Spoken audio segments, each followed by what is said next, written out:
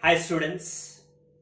So from the previous class it is very clear that among all the various electronic transitions only the 4 electronic transitions are possible when the UV visible light or UV visible radiation is passed through the sample. So those are, the one is a sigma to sigma star electronic transition, and the second one is pi to pi star electronic transition, and third one is N to sigma star electronic transition and N to pi star electronic transition. According to their energies, according to the energy order of these transitions, I have classified them into 4 types. So which I have already clearly explained in the previous video. So the first and foremost, let us discuss about the sigma to sigma star electronic transition. Sigma to sigma star electronic transition. So the name itself suggests that this particular transition involves the excitation of the electrons from sigma bonding molecular orbital to sigma anti-bonding molecular orbital. Sigma bonding molecular orbital to sigma anti-bonding molecular orbital. Now what are the class of molecules which can be considered as the examples in which sigma to sigma star transition takes place? Sigma to sigma star transition takes place. So the examples which can be considered in which the sigma to sigma star transition takes place are the saturated molecules. Now, which class of organic molecules will comes under the category of saturated molecules? Saturated molecules, that is alkanes. And not only that, in this sigma to sigma star transition, there is no question of non-bonding pair of electrons. So non-bonding pair of electrons, there is no question of non-bonding pair of electrons means what, students? That is, heteroatom should not be a part of the example which is considered in which only the sigma to sigma star transition takes place. Now what do you mean by heteroatom, student? Heteroatom is other than carbon and hydrogen atoms in an organic molecule is heteroatom. Is it? Right. So examples are alkanes without heteroatom. If there is heteroatom, then non-bonding pair of electrons comes into picture. So the good example is ethane, students. CH3, ethane. Right. Now we are well versed that the bond is the combination of the 2 electrons. The bond is the combination of the 2 electrons. Now, since the bond is the combination of the 2 electrons, so I am writing this in this form, CH3. Now, this bond, I will write it as the 2 electrons, because the bond is the combination of the 2 electrons. Bond is the combination of 2 electrons. So just I am writing the bond in the terms of electrons, that's it. Now whenever the ethane is subjected to UV visible light, then which electronic transition takes place, students? Sigma to sigma star, because it is the saturated organic molecule. So sigma to sigma star. Sigma to sigma star, that is CH3. There is no change in the molecule. The molecule is one and same. Just one particular electron will be in the bonding molecular orbital only, and another one will excite to anti-bonding molecular orbitals, students. Anti-bonding molecular orbitals. Now, since the excitation of electron is taking place from sigma bonding molecular orbital to sigma anti-bonding molecular orbital, we can say that this particular excitation is sigma to sigma star excitation, and the transition with respect to this particular excitation is sigma to sigma star electronic transition. So this is about sigma to sigma star, students. Now what is electronic transition which is possible? The second one is pi to pi star. Pi to pi star. Pi to pi star. Pi to pi star. Now, what is this electronic transition? This electronic transition involves the excitation of electron from pi bonding molecular orbital to pi anti-bonding molecular orbital. Pi bonding molecular orbital to pi anti-bonding molecular orbital. Now, which class of molecules can be considered as the examples in which pi to pi star transition takes place? Which are unsaturated molecules without the heteroatom. Because unsaturated means alkenes and alkynes. Alkenes and alkynes will contain only the double bond, in which the pi to pi star transition is possible. That is, excitation of the electron from bonding pi molecular orbital to anti-bonding pi molecular orbital takes place. Right. So, good example is ethene. Ethene. That is CH2 double bond CH2 strands. CH2 double bond CH2. Now, I will write this as CH2. So I am not touching the sigma bond here. What is happening, students? The flexible electrons are present, which are a part of the pi bond. Since flexible electrons are present at a part of the pi bond, only the excitation of those electrons takes place, students. So I am writing this ethane as, so I am denoting the pi electrons with the blue color. With the blue color. Right. Now, whenever the UV visible radiation is passed through this particular molecule, pi to pi star transition takes place. Pi to pi star transition takes place. So there won't be change in the molecule. The molecule remains as it is. There won't be any change in the sigma bond. There won't be any change in the CH2. Now, there won't be any change in one of the pi bonding molecular orbital.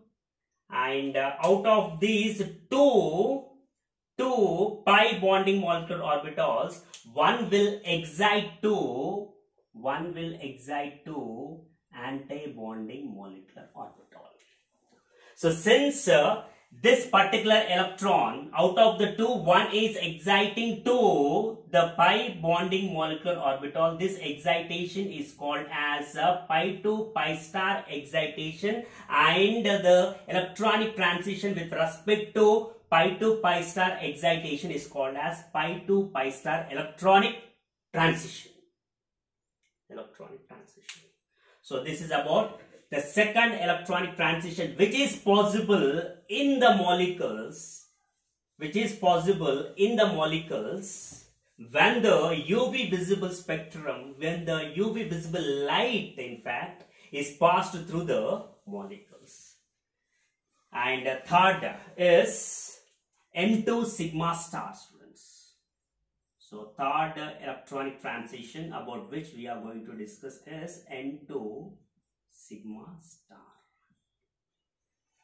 The name itself suggests that this particular transition involves the excitation of the electrons present on the non-bonding molecular orbital to the sigma anti-bonding molecular orbital. Excitation of electrons takes place from non-bonding molecular orbital to sigma anti-bonding molecular orbital. Now, what are the class of molecules which can be considered as the examples in which N2 sigma star transition takes place, N2 sigma star electronic transition takes place? It should contain the heteroatom, and heteroatom, why? Because non-bonding electrons are present. So, it should contain the heteroatoms, and it should be saturated because sigma excitation, right? So, sigma means saturated. So, what are the class of molecules which will be considered as, which can be considered as the examples for this N2 sigma star, students? It should contain the heteroatom and the saturated atom. So, let us take the saturated means single bond should be there. There should not be any double bond. There should not be any double bond. So, example, let us take the chloroform, CH3 Cl, CH3Cl, students, chloroform, N2 sigma star, right? Now, what is the group number of the chlorine? It belongs to 7th group. Since it belongs to 7th group, it contains 7 electrons around it. Out of the 7 electrons, 1 is participating in the bonding with the carbon, and the remaining 6 electrons are around the chlorine, and these 6 electrons around the chlorine will be in the form of 3 non-bonding pair of electrons. So, 3 non-bonding pair of electrons. 1, 2, 3, and the remaining 2 I will represent by blue color, right? So, this is what, students? Chloroform. This is chloroform. Right. Now, whenever it is subjected to UV visible light, then as it comprises heteroatom, what is heteroatom? Already I have explained. It comprises the heteroatom and the saturated methyl group. It undergo N2 sigma star electron transition, resulting in the formation of, so there is no change in the moiety, students. CH3Cl, there is no change in these 2 electrons, 1 non-bonding pair, another non-bonding pair, but here there will be a change, that is, out of the 2 non-bonding pair of electrons, one will excite to the sigma anti-bonding molecular orbital. One will excite to the sigma anti-bonding molecular orbital. So, since the excitation of the non-bonding electron is taking place to the sigma anti-bonding molecular orbital, we can say that this particular excitation is non-bonding to sigma anti-bonding excitation, and the electronic transition with respect to this particular non-bonding to sigma anti-bonding excitation is called as N2 sigma star electronic transition. N2 sigma star electronic transition. So, and the last, with least energy. Last with least energy. So, already I have explained why it is having the least energy in the previous class. Is N2 PIstar, students. N2 PIstar. N2 PIstar. So, the name itself suggests that this particular transition involves the excitation of non-bonding or excitation of electrons which are present in non-bonding molecular orbital to pi anti-bonding molecular orbital. So, this electronic transition involves the excitation of electrons from non-bonding molecular orbital to pi anti-bonding molecular orbital. Now, which class of molecules which can be considered as the examples in which N2 PIstar electronic transition takes place, students? As the transition involves non-bonding molecular orbitals, definitely we have to consider the heteroatom. And this non-bonding, the electrons are exciting from non-bonding molecular orbital to pi anti-bonding molecular orbitals. And pi bond is associated with the pi anti-bonding molecular orbital is associated with which class of molecules? Unsaturated molecules. So unsaturation, that is double bond should be present, and this double bond should be directly attached to the heteroatom for the excitation of the electron from the non-bonding electron to the anti-bonding pi molecular orbital. So accordingly, the example. So let us take the example of acetone, students. So CH3, C double bond O, CH3. So acetone, right. So in the acetone, the heteroatom is present and unsaturation is present. Since in the acetone heteroatom is present and unsaturation is present, there is a probability of excitation of the non-bonding molecular orbital to pi anti-bonding molecular orbital. That is electron excitation. Right. Now oxygen belongs to which group? Oxygen belongs to 6th group. So since it belongs to 6th group, how many electrons should be around it? How many electrons should be around it? 6 electrons should be around it. Right. Out of 6 electrons, the 2 are participating in bonding with the carbon.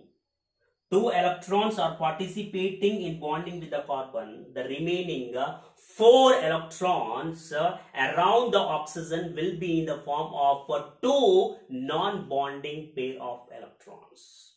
So 2 non-bonding pair of electrons, out of which I am representing 1 non-bonding pair of electron with black color, and the other 2 electrons I am representing with the blue color, students. Now what is the molecule? What this molecule is? Acetone, right? This molecule is acetone. Now whenever it is subjected to the UV visible light, then it undergo N2 PIstar transition, students. That is, there won't be any change in the moiety. So CH3 remains as it is. CH3 remains as it is. Double bond O remains as it is. And 1 non-bonding pair of electron remains as it is. And out of the 2 non-bonding pair of electrons, one will be excited to pi anti-bonding. One will be excited to pi anti-bonding molecular orbital. Right. So as the excitation of the electron is taking place from non-bonding molecular orbital to pi anti-bonding molecular orbital, this excitation is called as N2 PIstar excitation, and the electronic transition with respect to N2 PIstar electronic excitation is called as N2 PIstar electronic transition. Right. So this is about the types of electronic transition, students. Right. So in order to understand these types of possible electronic transitions, whenever the UV visible sample is passed through the molecule, and whenever the UV visible light is passed through the sample or the molecule. So please do watch the previous video in order to understand this particular concept very clearly. I hope you understood this particular video. So thanks for watching, students.